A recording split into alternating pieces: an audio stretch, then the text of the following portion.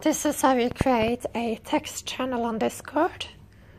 You just press the plus sign, select text, write in the name.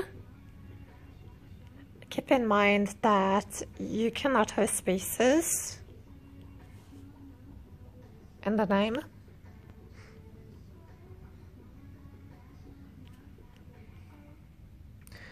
You can also make the channel private, for instance, only for staff members or only for users.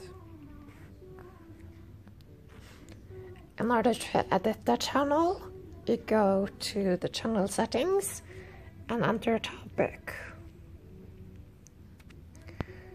Then you press the save button.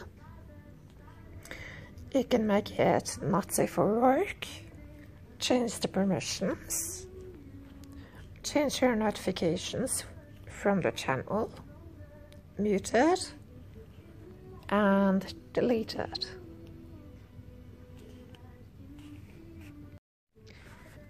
This is how to create a voice channel.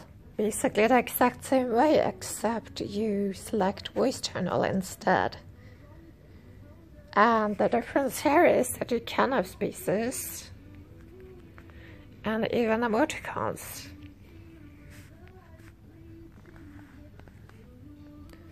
And then it says appear down here. You also need to hold it down so this pops up to edit the channel. And then it's the exact same. This is how much data is consumed per second and user limit, like if you want to, for instance, have a support channel where only 2 people can join. But let's delete it.